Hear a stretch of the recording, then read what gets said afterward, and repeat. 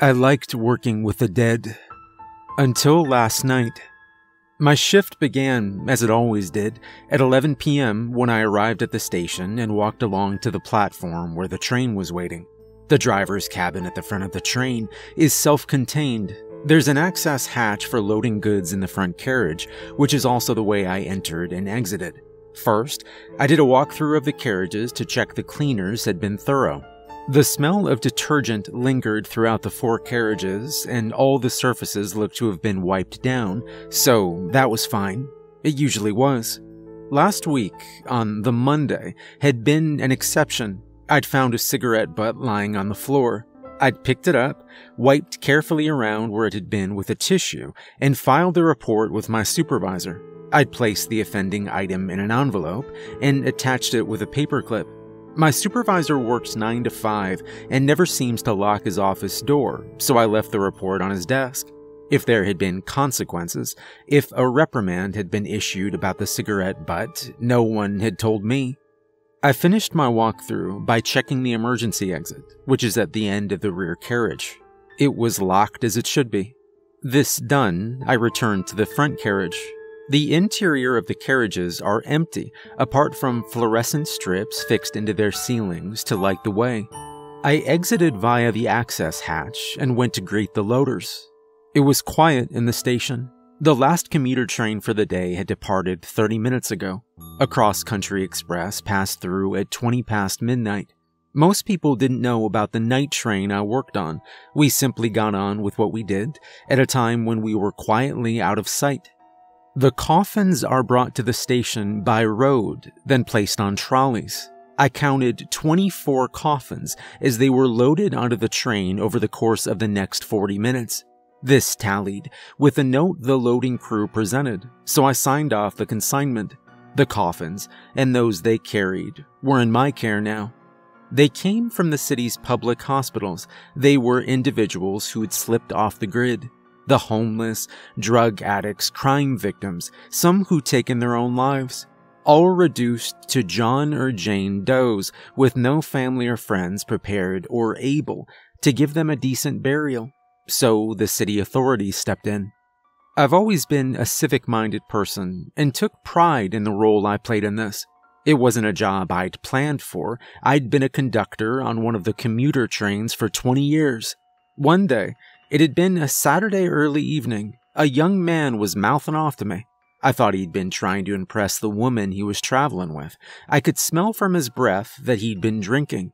He kept on cussing me, the obscenity spiraling, until I cuffed him across the face. Just once, not that hard. They wanted to fire me, but I dug my heels in. Then they offered me a job as guard on the night train to the cemetery. I said yes. I did my second walkthrough of the shift.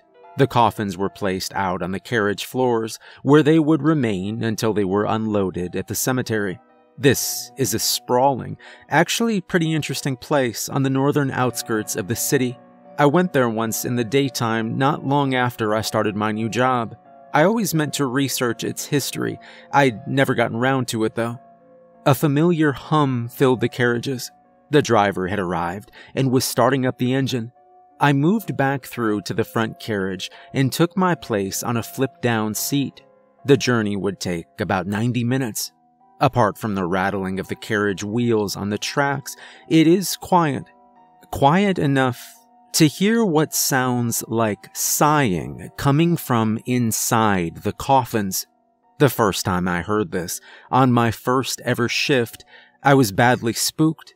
Then I reasoned out it was simply gases being expelled from the bodies, all part of the natural process, and nothing to be worried about.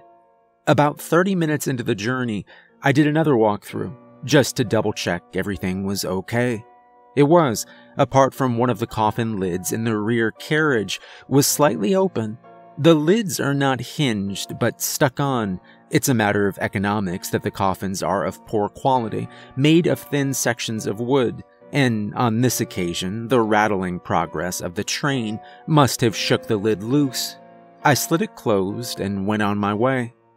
With 15 minutes to go to our arrival at the cemetery, I decided to make sure the lid had not worked its way open again. I walked through the carriages until I reached the rear one and came to a sudden halt. Cold fear ran through me. The coffin lid was lying askew on the floor. The body inside the coffin was sitting up. Its eyes were closed, its lips were pursed, its mottled skin was gray and waxy in the fluorescent light. It had a green hospital robe on. It had been, a man. I could make out a tattoo on the body's neck, 4 inked letters. Jane. Had that been his wife or his lover, I wondered, and fear became sorrow as I thought of a life lost.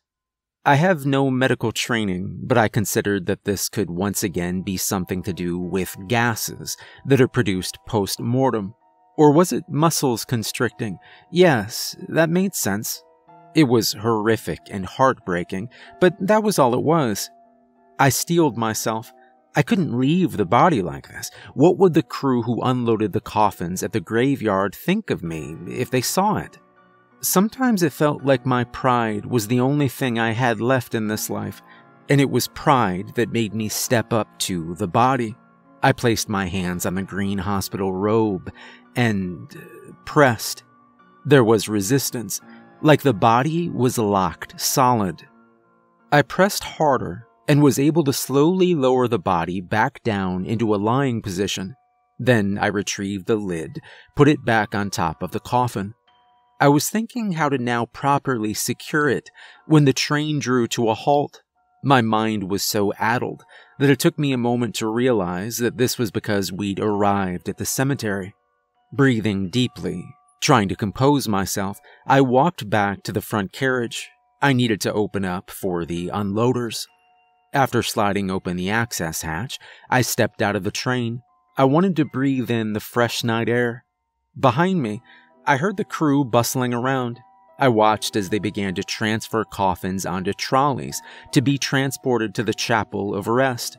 They would be buried, as they always were, in graves marked with simple wooden crosses at first light. I was still in a daze, and I didn't hear the first time when one of the offloading crew had said something to me. I said sorry and asked them to repeat it. I heard, "Mistake. There's been a mistake." They explained that when they reached the rear carriage and lifted one of the coffins, they realized from its weight that it was empty. They'd slid open the lid to double check, and yes, there'd been nothing there. That can't be, I thought, and was desperately trying to work out what could have happened, but the crew wanted me to sign off the note, which now had handwritten on it that one of the coffins had not been offloaded because there was no body inside. The crew wanted to get on with taking the coffins they did have to the chapel of rest, and the driver was leaning out of the window and signaling at me to get going.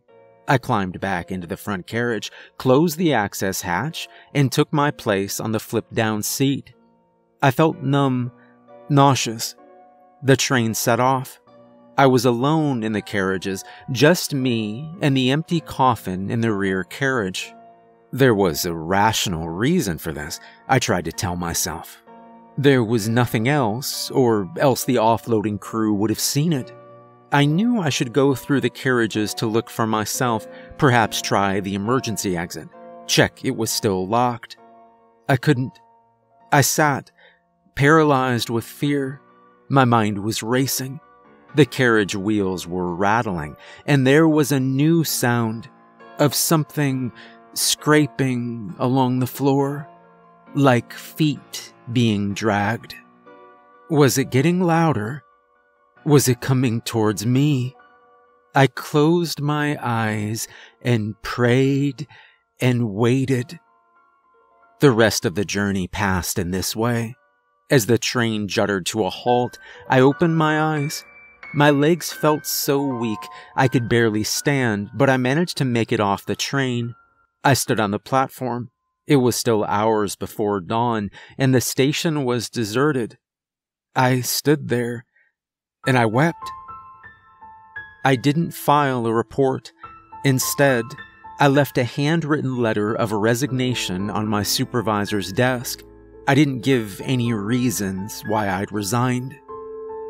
Some things cannot be explained.